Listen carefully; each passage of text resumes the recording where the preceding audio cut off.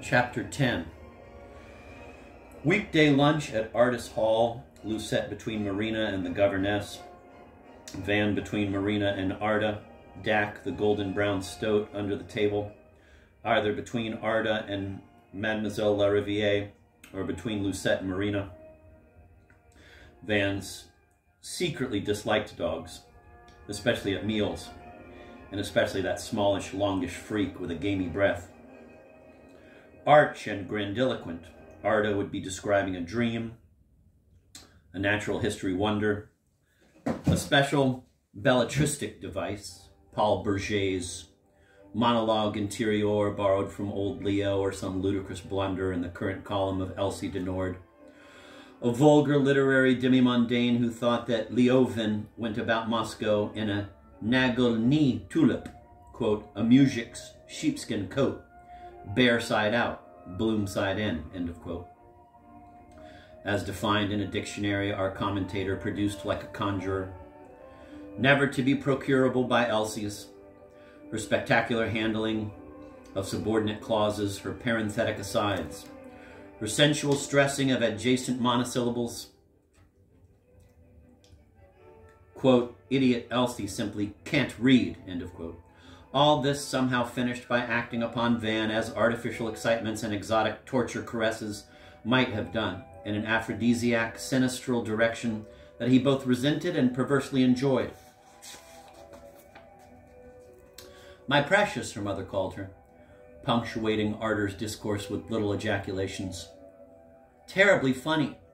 Oh, I adore that, but also indulging in more admonitory remarks such as, do sit a wee bit straighter, or eat, my precious, accenting the eat with a motherly urge very unlike the malice of her daughter's spondaic sarcasms.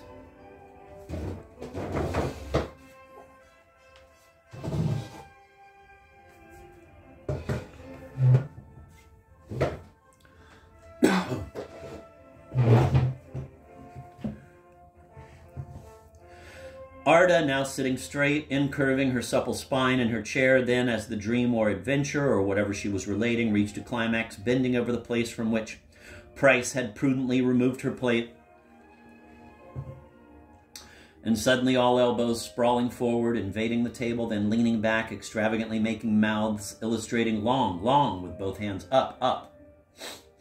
My precious, you haven't tried the... Oh, Price, bring the what?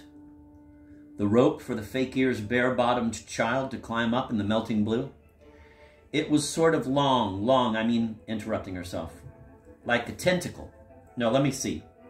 Shake of head, jerk of features, as if unknotting a tangled skein with one quick tug.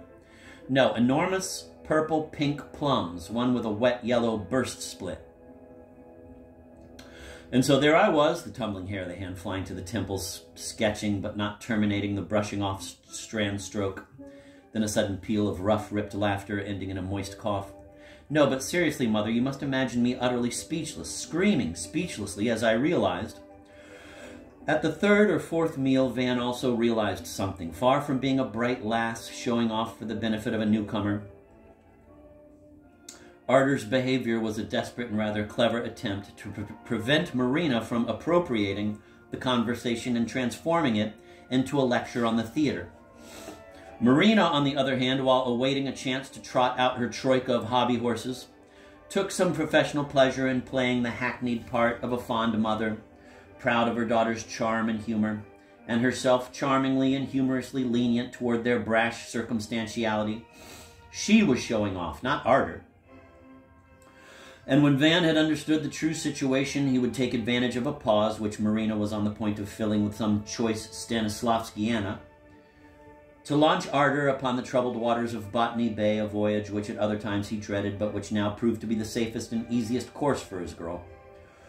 This was particularly important at dinner, since Lucette and her governess had an earlier evening meal upstairs, so that Mademoiselle Lariviere was not there, and at those critical moments... Mademoiselle Lariviere was not there at those critical moments and could not be relied on to take over from lagging Arder with a breezy account of her work on a new novella of her composition. Her famous diamond necklace was in the last polishing stage. Or with memories of Van's early boyhood, such as those eminently acceptable ones concerning his beloved Russian tutor, who gently courted Mademoiselle Lariviere, wrote decadent Russian verse in sprung rhythm, and drank in Russian solitude. Van, that yellow thingum, pointing at a floweret prettily depicted on an echer-crown plate. Is it a buttercup? Ardor, no, that yellow flower is the common marsh marigold, Caltha palustrius. In this country, peasants miscall it cowslip, though of course the true cowslip, Primula veris, is a different plant altogether. I see, said Van. Yes, indeed, began Marina. When I was playing Ophelia, the fact that I had once collected flowers helped, no doubt, said Ardor. Now the Russian word for marsh marigold is kuroslep, which mujiks in Tartary misapply, poor slaves, to the buttercup, or else kaljuzhnitsa, as used quite properly in Kaluga, USA. Ah, said Van. As in the case of many flowers, Ardor went on, with a mad scholar's quiet smile. The unfortunate French name of our plant, souci d'eau, has been traduced, or shall we say, transfigured. Flowers into bloomers, punned Van Veen. Je vous en prie, mes enfants, put in Marina, who had been following the conversation with difficulty and now, through a secondary misunderstanding, thought the reference was to the undergarment. By chance, this very morning, said Ardor, not deigning to enlighten her mother, our learned governess, who was also yours, Van, and who, first time she pronounced it at that botanical lesson, is pretty hard on English-speaking transmongrelizers, monkeys called Urson howlers, though I suspect her reasons are more chauvinistic than artistic and moral. Drew my wavering attention to some really gorgeous bloomers, as you call them, Van. In a Mr. Fowley's soi disant literal version called Sensitive in a recent Elsian rave, Sensitive, of Mémoire, a poem by Rimbaud, which she fortunately and farsightedly made me learn by heart, though I suspect she prefers Musset and Coppée.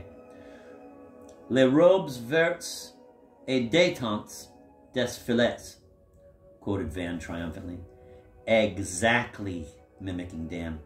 Well, Lariviere allows me to read him only in the Fullerton anthology, the same you have apparently, but I shall obtain his Ouvres Complètes very soon. Oh, very soon.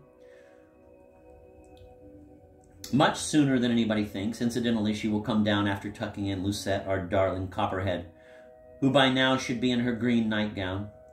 Angèle-moi, pleaded Marina. I'm sure Van cannot be interested in Lucette's nightdress.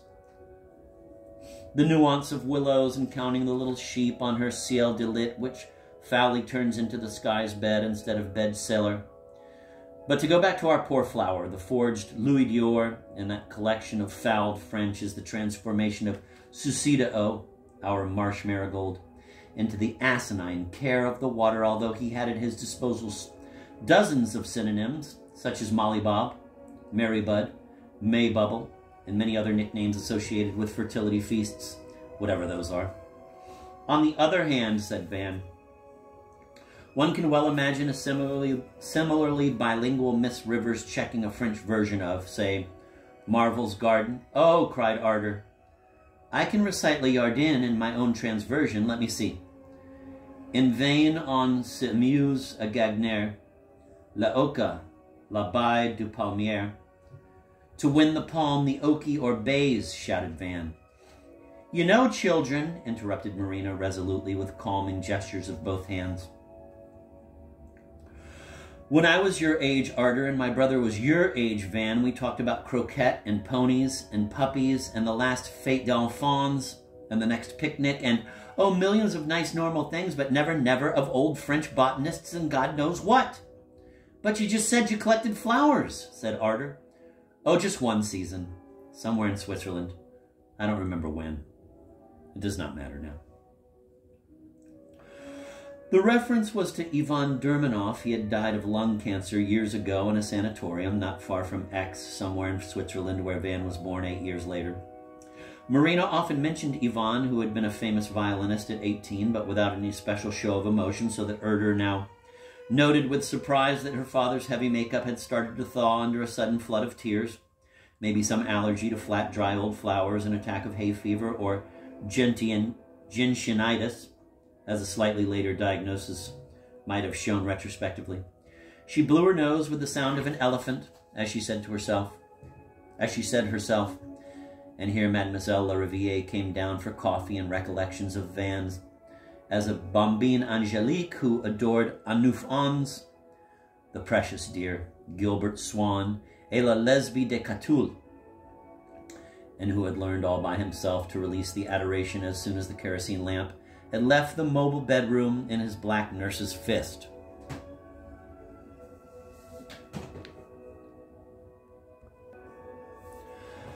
Chapter 11. A few days after Van's arrival, Uncle Dan came by the morning train from town for his habitual weekend stay with his family.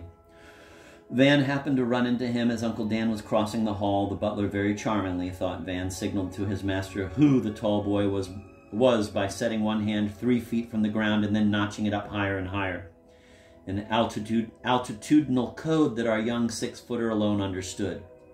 Van saw the little red-haired gentleman glance with perplexity at old Boutelin, who hastened to whisper Van's name. Mr. Daniel Veen had a curious manner when advancing toward a guest of dipping the fingers of his stiffly held right hand into his coat pocket and holding them there in a kind of purifying operation until the exact moment of the handshake came.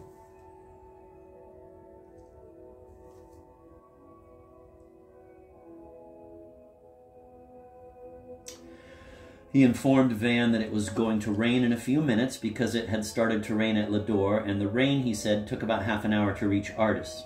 Van thought this was a quip and chuckled politely, but Uncle Dan looked perplexed again and, staring at Van with pale fish eyes, inquired if he had familiarized himself with the environs, how many languages he knew, and would he like to buy for a few kopecks a Red Cross lottery ticket. No, thank you, said Van. I have enough of my own lotteries. And his uncle stared again, but sort of sideways. Tea was served in the drawing room, and everybody was rather silent and subdued, and presently Uncle Dan retired to his study, pulling a folded newspaper out of an inner pocket, and no sooner had he left the room than a window flew open all by itself, and a powerful shower started to drum upon the Liriodendron and Imperialis leaves outside, and the conversation became general and loud. Not long did the rain last, or rather stay. It continued on its presumable way to Raduga or Ladoga or Kaluga or Luga, shedding an uncompleted rainbow over Artis Hall. Uncle Dan, in an overstuffed chair, was trying to read with the aid of one of the dwarf dictionaries for undemanding tourists, which helped him to decipher foreign art catalogs, an article apparently devoted to oystering in a Dutch language illustrated paper somebody on the train had abandoned opposite him, when an abominable tumult started to spread from room to room through the whole house. The sportive Dackle, one ear flapping, the other upturned and showing its gray-mottled pink, rapidly moving his comical legs and skidding on the parquetry as he executed abrupt turns, was in the act of carrying away, to a suitable hiding place where to worry it, a sizable wad of blood-soaked cotton wool, snatched somewhere upstairs. Arder, Marina, and 2 maids were pursuing the merry animal, but he was impossible to corner among all the Baroque furniture as he tore through innumerable doorways. Suddenly the whole chase veered past Uncle Dan's armchair and shot out again.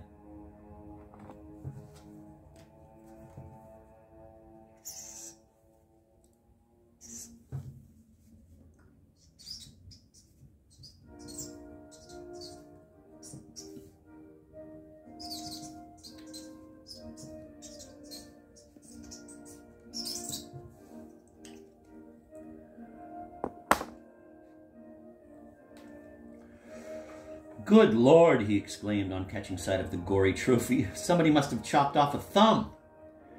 Patting his thighs in his chair, he sought and retrieved from under the footstool the vest pocket word book and went back to his paper. But a second later had to look up Groot, which he had been groping for when disturbed. The simplicity of its meaning annoyed him. Through an open French door, Dack led his pursuers into the garden. There, on the third lawn, Arder overtook him with the flying plunge used in American football. a kind of rugby game cadets played at one time on the wet turfy banks of the Goodson River. Simultaneously, Mademoiselle La Riviere rose from the bench where she had been paring Lucette's fingernails, and pointing her scissors at Blanche, who had rushed up with a paper bag, she accused the young slattern of a glaring precedent, namely of having once dropped a hairpin in Lucette's cot. Une machine l'encombe qu'assez fallait blesser l'enfant à la fesse. Marina, however, who had a Russian noblewoman's morbid fear of offending an inferior, declared the incident closed. Nehoroshaya Sobaka, crooned Ardor, with great aspiratory and sibilatory emphasis, as she gathered into her arms the now lootless, but completely unabashed, bad dog.